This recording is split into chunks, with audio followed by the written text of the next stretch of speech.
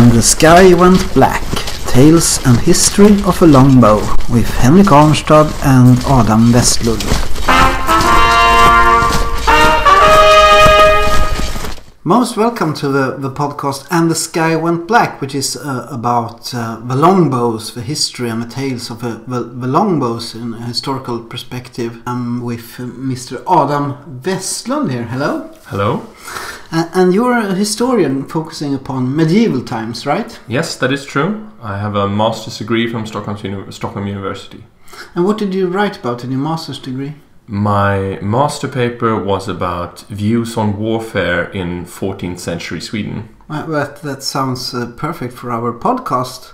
And you also work at museums in Stockholm talking about medieval warfare, is that right? I work as a tour guide, for example, in the Medieval Museum. Excellent. And my name is Henrik Arnstad, and I'm into modern history after 1789 and 1800s and so on and so forth. So I'm not as good at medieval history as you are, but I'm sure you will guide us through this period excellently. I hope so. And we're going to make a podcast about primarily the English longbow, is that right? Yes. What is a longbow exactly? A longbow is a bow that... Of course, a bow and arrow, which is a very old weapon system, but a longbow is a specific kind of bow that gets its force from its size. So you can create a bow that is smaller, that creates its force by using different materials, that we usually call a composite bow, but a longbow is a self bow. It's made of one piece of wood, and it is long, as the name implies, which gives it strength. And we also talk about the Welsh and the English longbow. Is there something special about those bows? Yes, you could say that generally the weapon is basically the same, since much earlier than we usually talk about the English or Welsh longbow. The specific aspect is how the weapon is used. We see new battlefield tactics emerging in the 14th and 15th centuries that have not been used before. So even though the longbow as a weapon has existed for much longer than that, we see it as an emerging force on the late medieval battlefields, and that is how it came to be associated very heavily or strongly with Wales and England. That's right. So what are the beginnings of this weapon system? How did it come to play such a strong role in for example, English history? Well, bows and arrows have been used in warfare for a very long time, and even longer for hunting, of course, but very quickly people realized that it could be good to reach the enemy with bows. This was done in antiquity, this was done in all the old cultures, but what happened during the 100 Years' War was that the English and the Welsh, or the Welsh as part of the English army generally, started amassing archers, shooting large volleys of thousands of arrows at the same time.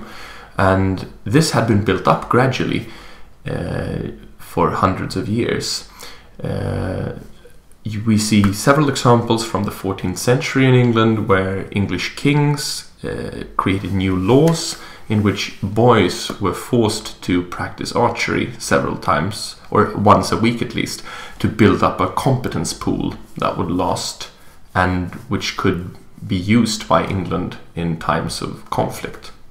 Could you tell us something about what was England in those days? The sort of late medieval England. There's something happening in 1066, for instance. Exactly. So this is, of course, a very broad topic, so we have to make a short version of it. But you could say that before 1066, England was what we usually call Anglo-Saxon England. It was ruled by an Anglo-Saxon elite that had been... England was conquered by the Anglo-Saxons gradually, or they moved in. The new theories are more about migration. But England had been Anglo-Saxon for hundreds of years. But in 1066, the Norman noblemen William, that we usually call the Conqueror nowadays. William the Conqueror. William the Conqueror led his army across the English Channel and defeated the English King Harold in the Battle of Hastings. Of course, this might not be a very dramatic turn of history because you already had very strong ties between the French and the English royal families, so usually it's portrayed as more of a drastic turn than it actually was. But still, Harold was defeated and killed, William became king in England, and a new elite of Norman French-speaking noblemen came into England, and this of course changed society quite drastically. Did the Normans use the bow on the battlefield of Hastings? Yes, William's army had bows in Hastings, while Harold's did not, according to most sources. So Harold's army was completely made up of infantry. They created a shield wall and they tried to hold a hill, while William's army utilized combination of archers and cavalry. So the idea is that you fire arrows towards the shield wall and they're very tightly packed. To be able to defend effectively against cavalry, they're standing very close together, shielding each other with their shields. And when you fire arrows at this formation, you're bound to hit someone since they're standing so close together. Even though you miss, you will probably hit someone else. And when you shoot volleys of many arrows, they come from above and people are forced apart. They try to stand further away from each other, not to be targeted that way. And then you start threatening them with cavalry charges, so they have to pack up once again. And then they're once again hit by the archery fire. So this combination gradually wore down Harold's shield wall, and some rash decisions in the later part of the battle, for example with a feigned flight by parts of the Norman cavalry, broke up Harold's shield wall, and Harold was also hit, most sources claim, in the eye by one of these arrows. Oh, so it was a turning point. An archer probably killed Harold too. Mm-hmm. So of course it played a very important role in the battle. And the natural question would of course be, why didn't Harold use archers himself? We don't really know, and he might have, but not that many, because there are sources claiming that the archers in William's army actually had to run forward to collect their own arrows from the battlefield. Because commonly in the Middle Ages, if both sides had archers, you would start by if you ran out of your own arrows, you could start by shooting back the arrows aimed at you that had fallen around you. And since there was virtually none or no archery fire going the other way from Harold's army, the William's archers were forced to run forward to pick up the arrows and try to return to their own lines later, because they didn't have a sufficient amount for the whole battle. And that worked? It worked, but of course they had already shot all their arrows by then, so they had already done most of their work. But this was of course a large logistical problem on medieval battlefields, that you needed an enormous amount of arrows to make this tactic work in the long run. If you look at the individual archer of 1066, what kind of person was that? Was that a professional warrior, or was it some peasant clad in armor and given a bow, or what degree of professionalization was there in this? In 1066, I think we know less. I'm not completely certain about this, but I think that we know much more about the English warriors in the 100 Years' War, because the source material is much richer later in the Middle Ages. But generally the longbow, as used in England, has been associated with a class called the yeomen, like self-sufficient farmers, fairly rich compared to some parts of society, but definitely not nobility or anything close to that. Some sort of lower middle class? Maybe, somewhere around that. Yeah, they own their own land generally. And we have, for example, the Robin Hood myth, in which in the first versions, he's usually a yeoman, and Robin Hood is, of course, very closely associated to the longbow. So can one say that after Hastings, the longbow became sort of a part of an English battlefield tradition? Yeah, more and more, and I would say that it suddenly explodes onto the international stage in the 14th century, when the 100 Years' War, which lasts between 1337 and 1453, so it's actually a little more than 100 years, you have two extremely important English victories that are usually talked about still and remembered. For example, we had the Agincourt 600. Was it last year? Yes. Yes, of course it was last year. So it's 1415, the Battle of Agincourt, and you have the Battle of Crécy in 1346. And we're going to make a special episode about exactly. these We will battles. we'll go into much more detail in later episodes than we're doing now. But those are two very important English victories, and in both of these victories, the longbow played an integral or instrumental role in achieving those victories. I see.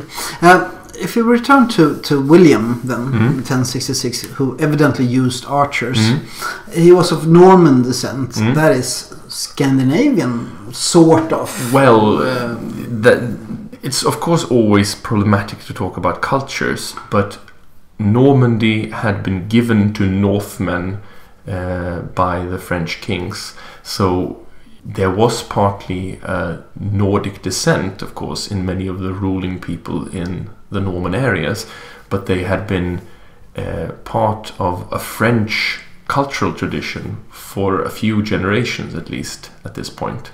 And also, I don't think that we should exaggerate the differences between the ruling classes of different parts of Europe at this time. I think the Vikings, as we like to call them, are often quite exoticized, while I think that at least the ruling classes among the Nordic countries had more in common with other aristocrats in continental Europe.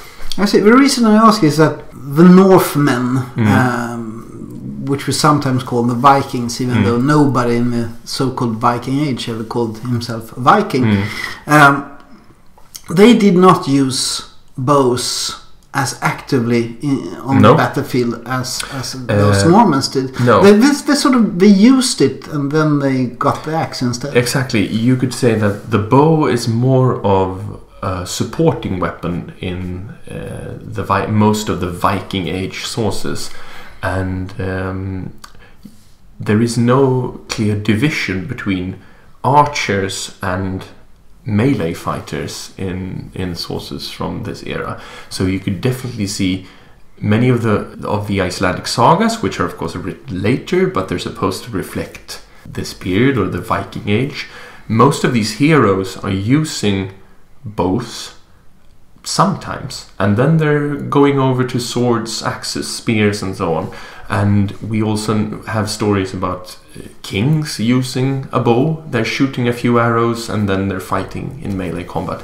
So you can see a clear split later in the Middle Ages where archers are used much more distinctively. They're creating massive groups of archers, while before for example, among the Vikings, if we would call them that, or the Northmen, I think we made our point. Yes, the bow would be one of several weapons for a warrior. And but then in the antiquity there were specialized archer troops, weren't there? Yes, there were, but this was usually within the framework of what we usually call the civilized countries.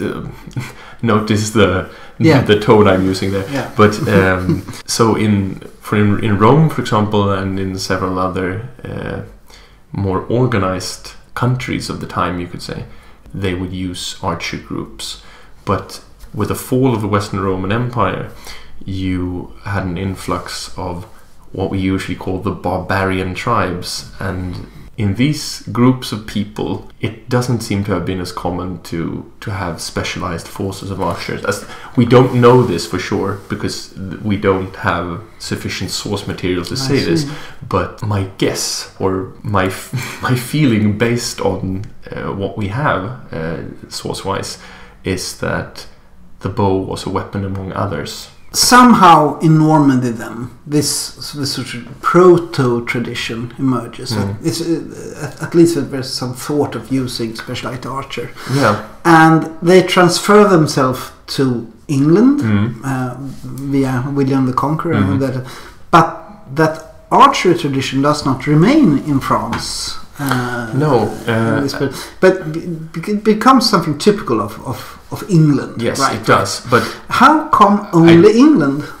Well, can I first make the point that I'm not certain that we can trace this back to Normandy, but maybe since we know that there were archers in the Battle of Hastings and we know that England got archers later, it's very tempting to create this continuity. But I think that history could have gone otherwise, perhaps, and there were also archery traditions in other peoples starting at this time. But yes, it is tempting to see this sort of continuity. But your other question leads me on to the question of the crossbow. Yes. Because the longbow is usually compared to the crossbow, contemporary weapon of the longbow. And the crossbow was invented long before the Middle Ages, probably in China, and then it moved westwards. There were crossbows in Roman times, for example, but then they seem to have faded away. We don't know much about any crossbows for several hundreds of years. We have vague hints from the 10th century about the use of crossbows again, but then it becomes very popular, the crossbow. And most medieval kings or most medieval realms seem to have gone with a crossbow instead of the longbow. Why? Well, of course, to answer this question, we have to talk about the advantages and disadvantages of the different weapons. And generally, you could say that the crossbow and the longbow, they fire a roughly equal distance, slightly further usually with the longbow, depending on how heavy the longbow is, the poundage. Just wait a minute there. Yes. Longbow 300 yards, a crossbow flat trajectory, much shorter. Slightly flatter trajectory, but usually you don't lose that much distance with a crossbow because you usually have it's slightly stronger. Then you have the string moves a shorter distance with a crossbow, which sort of equals that out a bit. But it's not a huge advantage. So what is the effective distance of a crossbow? It depends, of course, and it develops during the Middle Ages because you get heavier and heavier crossbows.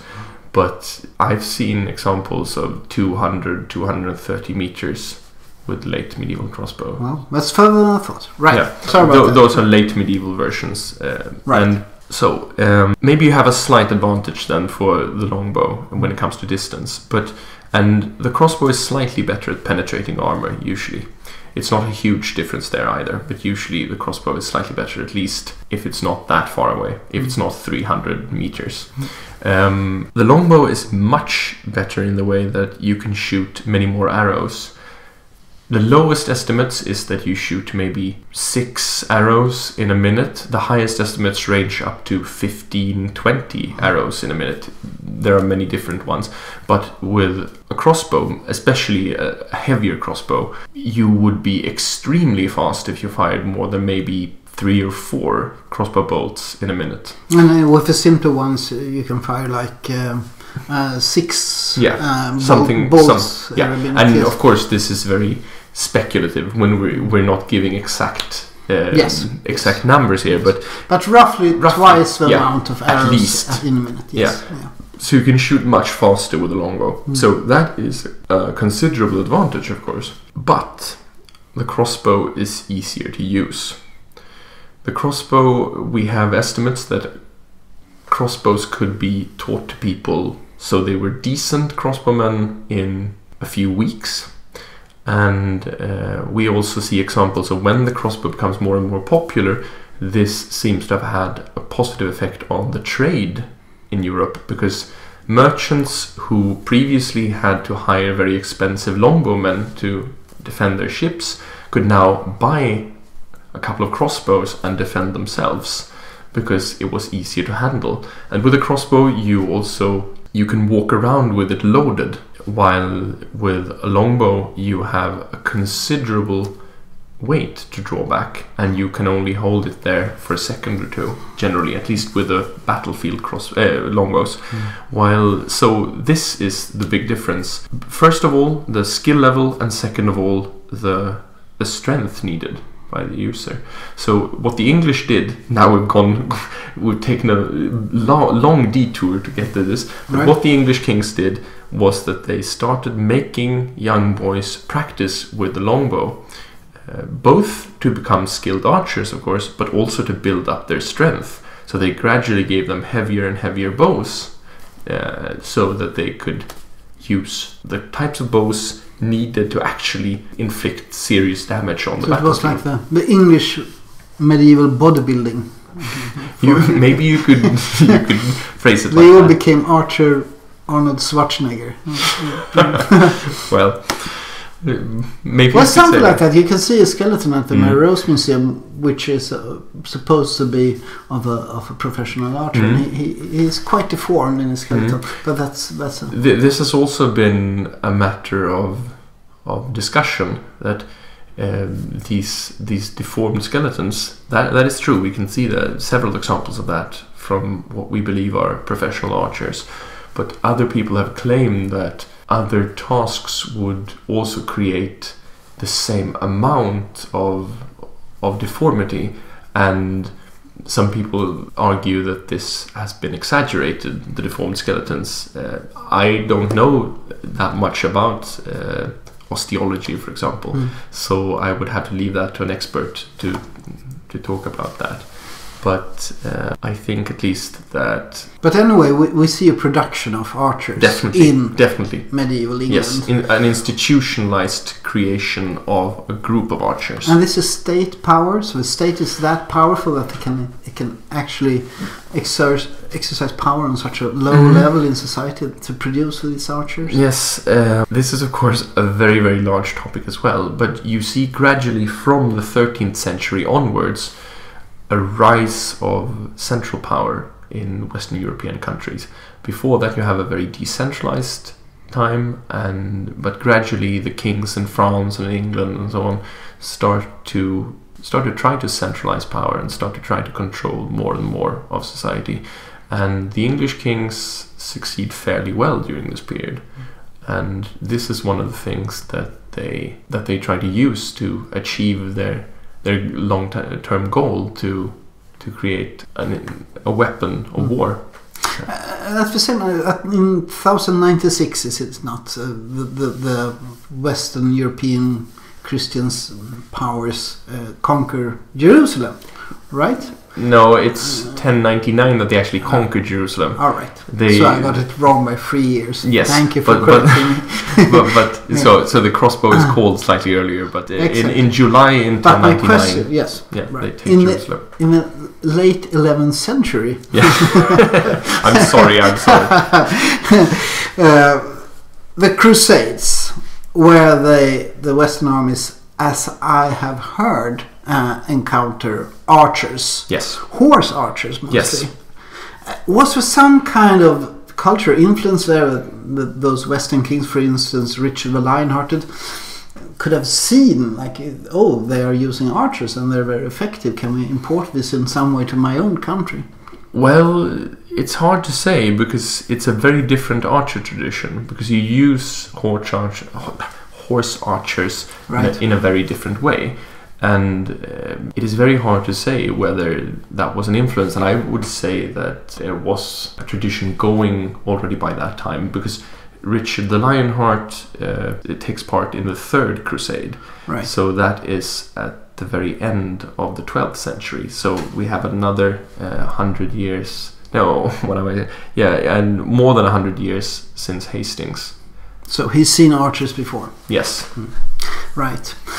So this sort of very special tradition emerges in a peripheral part of Europe, England. The great weapon of that day was, of course, the mounted knight. Yes. That was the medieval super weapon. Yes. Which dominated the battlefield. The high medieval super weapon, at least. How could you compare this mounted knight to the archer? Well, I would say that generally, if we look at the broad definition of the medieval period, you could of course define medieval in many different ways. But if we take a very broad definition from the fall of the Western Roman Empire, which we usually date vaguely at 476. That wasn't very vague. No, but I mean that it's exact, but it's maybe shouldn't be that exact because it's a long. It's a process. It's a long process, but we usually use the year 476 to pin it down somewhere. And we usually say that the Middle Ages ended with maybe the fall of Constantinople in 1453 or the discovery of America in 1492. Those are commonly used days. So that's 1,000 years. Approximately 1,000 years, yes. That's a very broad definition, but one that works fairly well, I think. And usually we talk about an early medieval period before the year 1000 or until the early 11th century at least. Then we have a high medieval period going from around the year 1000 to roughly 1350 with the Black Death. And then a late medieval period from 1350 to the end of the era. And what we can see during this period is that the knight, the heavily mounted or the heavily armored cavalryman becomes more and more important during the early Middle Ages, and then has its peak during the high Middle Ages, where the mounted cavalryman is by far the most important type of warrior on the medieval battlefields. And then gradually during the late Middle Ages, the knight fades a bit again because new weapons and new tactics are utilized to defeat knights. And one of the things that counters the knight is the longbow archer. And there are social differences here as well. The longbowmen are yeomen, non-nobility. Yes. And the knight becoming nobility, which is a political process in order to establish military powers by the states of Europe. Could you in some way socially compare the longbowman to the mounted knight? Yeah, the knight is something that gradually comes to pass. We usually trace the origins of knighthood back to Charlemagne and around the year 800. Right. And gradually we see landholding men exchanging their service as warriors to kings for fiefs. The king grants them land in the realm. Yes, exactly. Right. So and they promise the king that they will arrive on the battlefield. Yes, yeah, this is part of feudalism. Right. So they promise the king that they will arrive on the battlefield with armor and mounted. And the longbow archers come from a much lower social class, and some people have even wanted to portray this as a class war of a kind. Yes. I think that maybe that is... Or maybe more exactly class conflict. Yeah, exactly, class conflict. That you can see that there's a clear difference in class between the French knights and the English longbow archers in these famous battles of the 100 Years' War. I would say that it's hard to tell whether they viewed it that way themselves. We have a few chronicle sources from the Middle Ages expressing disgust of longbow archers, or archers in general, because it was seen as unchivalrous, because chivalry is an important concept here, to shoot the enemy down from afar. But it's very hard to tell if the English longbow archers themselves took pride in or even thought about the fact that they were fighting warriors from a different social class on the other side, because they also, of course, fought the common foot soldiers mustered by the French nobility. Right. Well, one difference I'm asking now, if you defeat an archer, you basically kill him. But if you defeat a mounted knight, a nobleman, you can hold him for ransom and get plenty of money instead. And such Sir, you are now my prisoner, and you live in my castle for 3 years, and talk to my beautiful daughter, and then we will exchange you to your, Yeah. We can all see Walter C. Scott movies emerging here. When archers defeated mounted knights, is it true that they sort of killed them with daggers and things like that they didn't care about capturing? This is something capturing that them? actually came up in my master thesis, Right. Because there's a very clear narrative in sources produced by the aristocracy of this period, in which they claim that they are the honorable warriors fighting for high virtues and using just methods, while there is, even in the Swedish source material that I was looking at, there are hints that they saw common folk, or peasants maybe, as the ones representing brutality in warfare. And we also know that there are a few battles in which mainly knights took part during the Middle Ages, in which very few participants were killed, because the knights took each other as prisoners to ransom them. Hostage. Yes, Right. hostages. And also, for example, generally you would not kill the other man's war horse or the other knight's war horse, because it was very valuable, very expensive. While So that's when you're jousting with lances. not only jousting, but if two knights were fighting each other on the battlefield, first of all, you don't aim for the horse. no, that was most sources from this period seem to claim that was seen as unjust warfare. Right. But you could imagine, if you are a mustered warrior and you have knights, a wave of steel riding towards you, You go for the horse. you just kill whatever you need to kill to survive, to Right. get out of that situation And if alive. there's a storm of arrows, a rain of arrows, and the sky went black, those arrows don't discriminate. Of course not.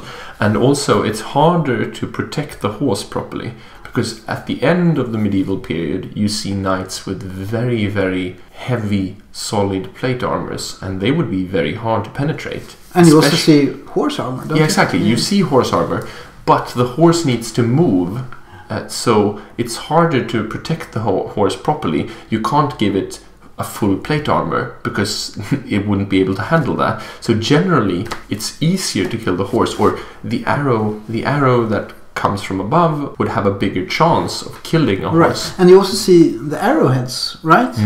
Of course, Used on further yes. distances, which are made for penetrating horse flesh. Exactly. More than plate armor. Yeah, and you can also you can of course see that these arrows are better at penetrating chainmail than going through plate armor. Right. And it's easier to hang chainmail on a horse. So the animal rights groups in France during the medieval days were extreme outrage. Yeah, they they would have been. I don't think that the legislation of that time protected the war horses properly. But I think that the knights themselves would care very much for that, because it was a huge investment, a war horse. Exactly. So what we see are two different cultures of doing battle, right? At the same time, when if one listens to the play Henry V by William Shakespeare, which depicts the Battle of Agincourt, and that is much later than the actual battle. Of course, that's much like later, 100 yes. years later. But anyway, he does mention the archers, but he seems to focus upon the knights, the English knights, right? Yes. In portraying this glorious, we happy few, we band of brothers, Yes. which includes the yeoman holding the bow, but it focuses upon the knights of it. I would say that during this period it's seen as more honorable still, or more interesting to focus on the knights who would do the actual melee fighting, while it's not as honorable or as glorious to kill enemies from afar. But if we look at the actual Battle of Agincourt, we can see that a large majority of the English army was made up of longbow archers, and they were definitely the deciding factor Right. in the battle. But you don't boast about them, is that it? No, in the war propaganda. Apparently not. No. I would say, we will talk about this in a later episode, but I would say that sort of the longbow as a source of pride and glory is something that emerges later in English history. Now we're moving into my area here, yes. the 19th century. Yes, but I would say that during William Shakespeare's time, you would still probably not boast about it. That's very interesting. So this weapon, it emerges on the European battlefield. And the big question is, why does not then the French say, hey, this is a great weapon. Let's train 10,000 of our own longbowmen and get rid of those Genovese mercenaries who shoots for crossbow? First of all, this is a very complicated question. It's very hard to tell. But we know, for example, at the end of the 100 Years' War, the French started using their own longbow archers, but never on the same scale as the English. But I think also it's a matter of tradition, because the English had built up these systems over a very long time. They had legislation from, I don't know the exact dates now, but they had, I think that we have laws from at least 4 or 5 different occasions where English boys and men were forced to train with longbow. And I think that was not very easy to build up overnight for the French. So you had these very, very skilled crossbow mercenaries available around Europe, and they were definitely not bad warriors. They knew what they were doing, but they lost. This is also a very interesting topic. It's hard to tell whether they lost because they had worse weapons or if they lost due to circumstances in some of these cases. But definitely there were bad tactical decisions made also by the French. They did not use their crossbowmen properly. What I've read is that, first of all, France, you have many more million people, and you were able to produce more mounted knights than the small peripheral country of England, the state of England. And at the same time, there was a reluctance to produce archers in France due to a risk of social unrest. It is a dangerous force, and if you let go, they can sort of, we don't want to pay the taxes, we don't want to do this or that. But the English were more or less forced to go that way because that was the only way to challenge France on the battlefield.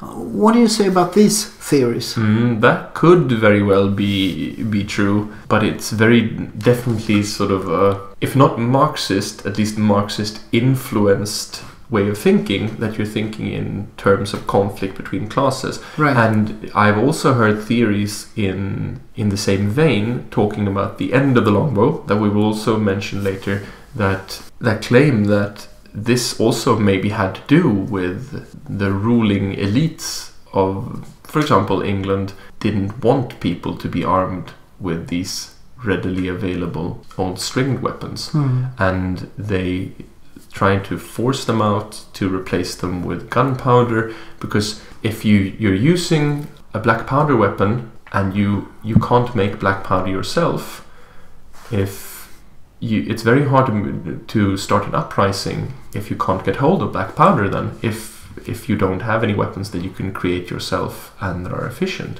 So if you manage to force, for example, the longbow out, then you will take the weapons from the lower classes. I found an interesting painting when I had a lecture at the History Museum of Stockholm a few weeks ago of French longbow archers, but they were nobility women in Cognac. They had quite big longbows, but they were shooting for fun, as I see it, which is, first of all, it's fun to shoot, which could explain some things about the English tradition of training, but they were women given these weapons. Would you say that there's some kind of femininity and masculinity involved in this, that chivalry being the masculine thing to do, while anti-chivalry, that is the longbow, you can give it to women? Yeah, that is an interesting idea, because since knights were all men, chivalry was an enormous part of the the idea of masculinity among aristocratic men, at least in the high Middle Ages, definitely, and the antithesis of, or the opposite of fighting bravely man to man on the battlefield would be to shoot your enemy cowardly from afar, right. I suppose. And we, as I mentioned before, we have sources claiming that knights were disgusted or hated longbow archers, not only because they were efficient, but because they felt insulted by suffering the risk of being killed by a dirty peasant shooting who wouldn't fight man to man, so to speak. So if you associate masculinity with melee combat, then of course you could ascribe femininity to the longbow.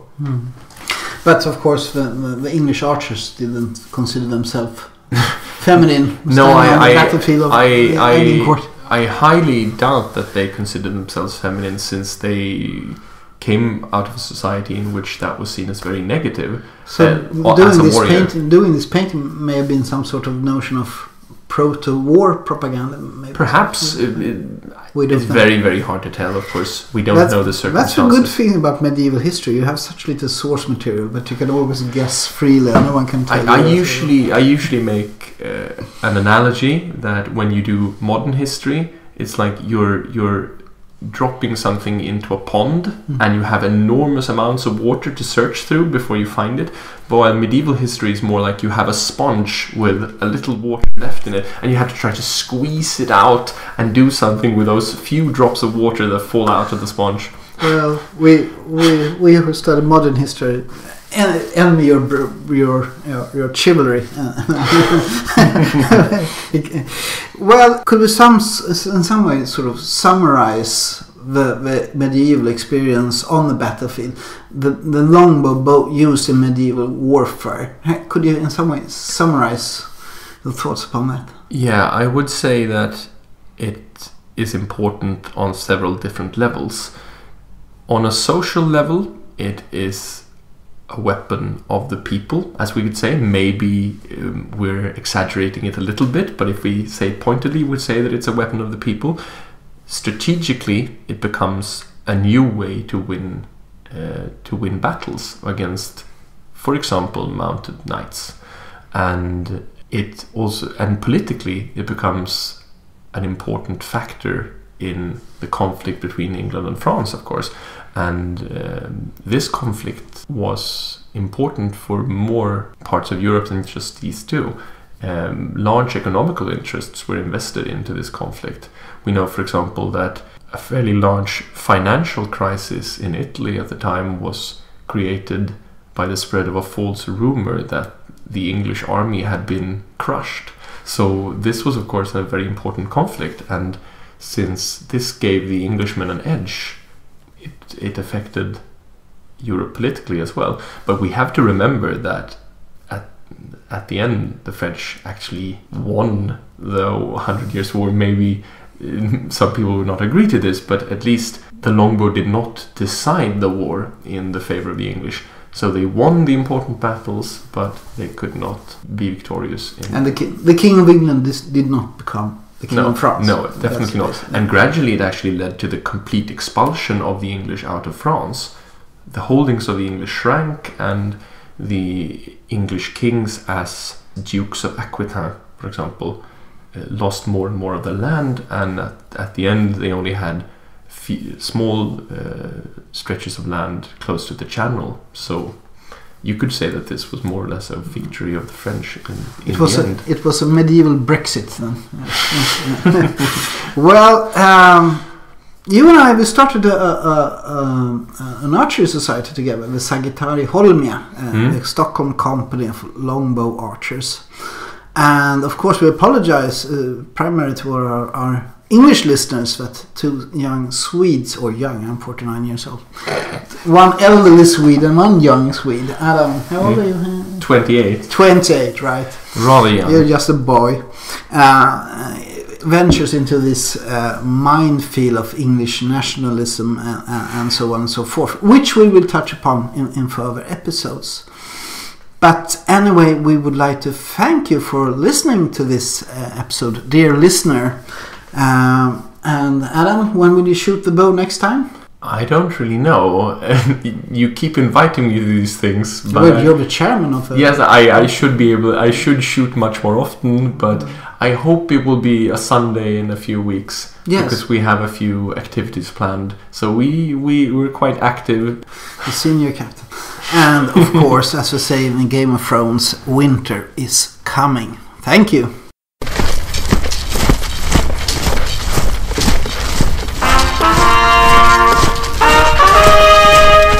And the sky went black. Tales and History of a Longbow with Henrik Arnstad and Adam Westlund.